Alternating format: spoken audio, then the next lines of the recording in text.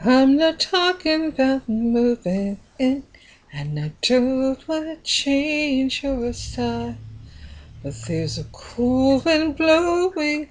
Welcome to GQ Light, www.gqexecutivelifestyles.com. Hello, my name is Diane Peterson. I am the author of Bosom Tight. Well, if you like Alfred Hitchcock and Sherlock Holmes, you will love this extraordinary book called Bosom Tight.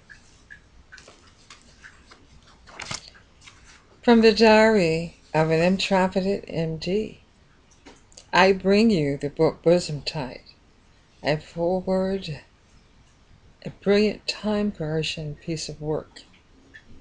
Many days have passed, and scores of studies have been done on minds. But one study is the study on Bosom Tight. It is one of the worst days of inspection of time and brain coercion with liaison work I have ever noticed of a man too long ago lived, but to be alive in mind and in spirit, but still is not real to society yet. It is only a phantasm to many folk. But for myself and others, it is too many days of hard work and living through horror of minds that obey the law. I present for your conquest, as the world has never known before, Bosom Tight. Now I want to read to you a page from Bosom Tight. He laid down next to Julia Eves and thought for a moment. I love you, Julia. He whispered kind, loving things to her and made love to her. Meanwhile, the lady laid a trap for Lonnie Bosom Tight and worked alone. Then next night, Julia Eves didn't suspect anything. Lonnie had been so very pleasant to her. She couldn't want for anything more but his love. The lady cop, however, took the time to inform another cop of Lonnie Bosom Tight's strange behavior. The male cop positioned himself exactly in the same place where another bum hung out and took a terrible beating from Lonnie Bosom Tight the night before. The cop had a cashier's check on him for $42,000. It was not cashed. It was about 2:00 a.m. the next morning when Lonnie Bosom Tight peeped around the corner as a sniveling rat withdrew in his rat-patterned suit and slowly walked up to a man who was still a bum. The bum's stench was hard to take. He urinated on himself. He was sitting on the ground.